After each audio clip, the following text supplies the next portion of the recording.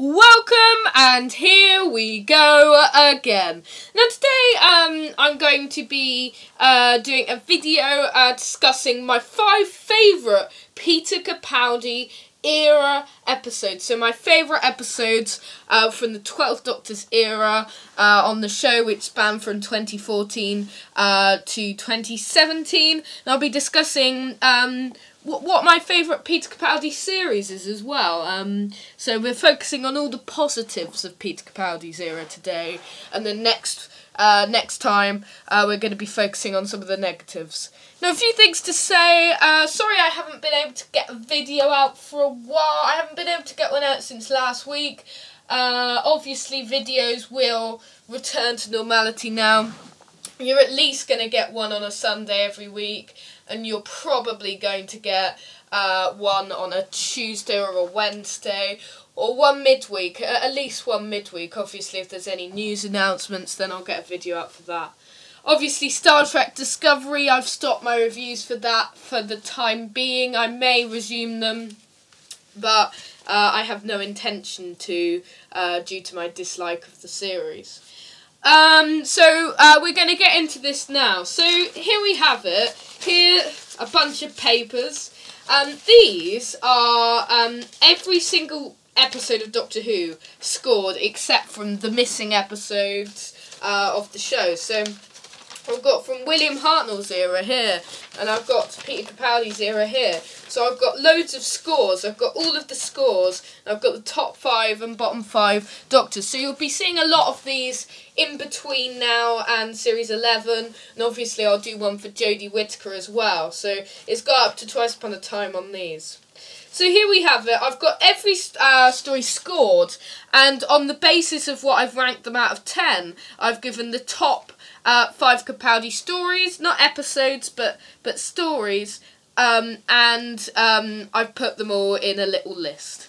So at number 5 is the 2017 Christmas special, Twice Upon a Time. It may surprise you that it's this high on the list, but as you could tell probably from my first opinion if you watched it, it's a brilliant episode and a satisfactory ending to Peter Capaldi's era that I couldn't have been more pleased by. I think it was a wonderful finale to his era. I think it was brilliant, and it had so much great stuff in it, particularly the closing moments, which were absolutely fantastic. And, you know, you couldn't improve on them in the final moments, apart from a couple niggles. Moving on to number 4, it's Mummy on the Orient Express. A story from Peter Capaldi's first series, which I know didn't score much acclaim, but I think Mummy on the Orient Express is a fascinating story with some really intriguing concepts. First of all, the best thing about the story is the villain and the concept of the monster. So we've got the mummy, the foretold, who gives its victims only 66 seconds to live. Which I think is a fantastic story idea, which I absolutely adore. And I think this is one of the stories which I could introduce new fans to, without watching any previous stories, because it's very classic Who-esque, and I love that. And I think that's why it scores in here, and it's Matheson's debut, and Jamie is such a brilliant Doctor Who writer. He's given us other stories such as Flatline and Oxygen, which are fantastic too, but haven't made our list. At number 3 is the Zygon Invasion and the Zygon Inversion. Now, the Zygon Invasion and the Zygon Inversion is a fantastic story, in particular its final part. It shows off Peter Capaldi and Jenna Coleman in perhaps some of their best acting yet. Peter Capaldi delivers his epic war speech in the second part of this story, which I think is fantastic and is his defining moment from his era. It just shows how great he is as an actor and made him as the Doctor in terms of scenes. I think Jenna Coleman was fantastic too, and one of her final roles, and I think she played a villain in Bonnie so well, and I think she was brilliant as that. And obviously the Zygons are one of my favourite Doctor Who villains, if not my favourite.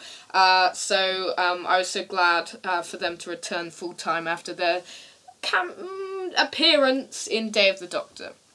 At number 2, it's Heaven Sent.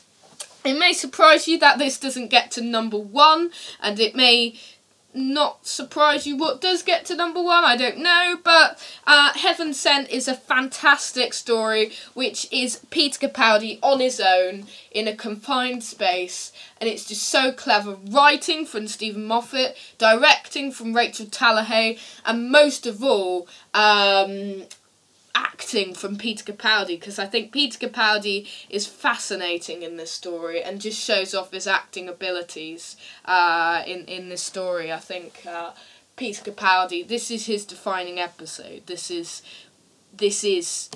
his acting and what he is a strong point. And if you doubt Peter Capaldi as an actor, then watch this. It's the sign of a very good actor when you can carry an episode all on your own, or a film, or whatever. So, you know, watch this episode. It's fantastic. And number 1 is World Enough and Time and The Doctor Falls. An almost perfect finale to Series 10. There were a few niggles, but I really, really enjoyed it. It was one of my favourite episodes in a long time, and probably the best finale of New Who, in my opinion. World Enough and Time in particular is such an eerie, fantastic, creepy story that brings back 2 of my favourite villains, the Mondasian Cybermen, the original Cybermen, that is, and John Sims' Master, and it's great to see the Master and Missy interact together. Peter Capaldi again gives a defining speech. There's some shocking moments, however it would have been even better if all of the stuff surrounding John Sim and the Mondasian Cybermen had been kept a secret. So that's it for my top 5. What are your top 5 Peter Capaldi stories? Make sure you leave them in the comments below. But until then, please leave them in the comments below. Until next time, when I will be seeing you next time to discuss my bottom 5 Peter Capaldi episodes. I'll reveal what those are in the next video, but you have to stay tuned to see what that is. So I'll be back either midweek or next Sunday. So I'll see you next time, same space. Goodbye!